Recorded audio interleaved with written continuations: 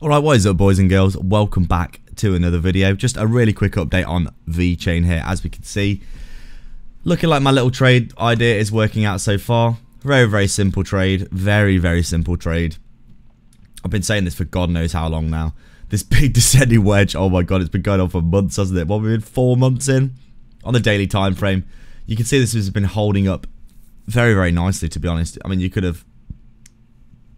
see quite clearly here this thing formed pretty quickly. Big pump to the upside. You come down, you kind of form your support. You're waiting on your resistance to see what happens on. You can see we form our support and resistance here.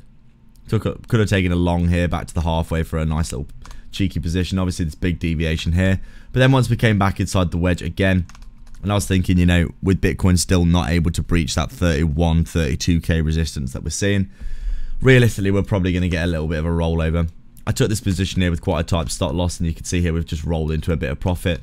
Currently come down again to that area that I have highlighted for a while here, which has been a support, and then it's a resistance here. Ignored in this area, support here, resistance, and then, you know, back into support again here.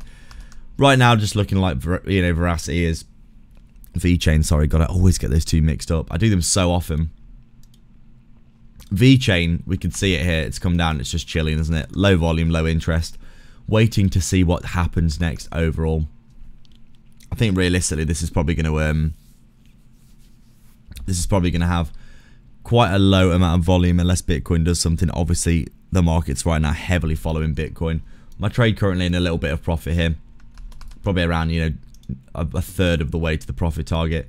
I'm probably just going to set the stop loss to break even on this one, just because I don't know whether or not this is going to pop back up with Bitcoin testing support again, or if it's just going to roll over and head towards my profit target. Realistically, the bottom of the wedge is probably my profit, take profit area, considering that the wedge is being respected again now that we're back inside of it. After that huge deviation to the downside that we did see in this area here, that low test of that 1.3 cent level was wild, wasn't it? Come all the way back up here to that 2.1 cent. And now I do think we'll probably see a little bit of a retracement again. So, as always, just waiting and seeing what's going to happen. Not that much going on the daily time frame. The pattern right now is still just playing out. And until we see a deviation from that, I will be trading it until it breaks. So, as always, guys, thank you very much for watching indeed. Please do like and subscribe, get involved in the content, all that good stuff. And I'll catch you in the next video.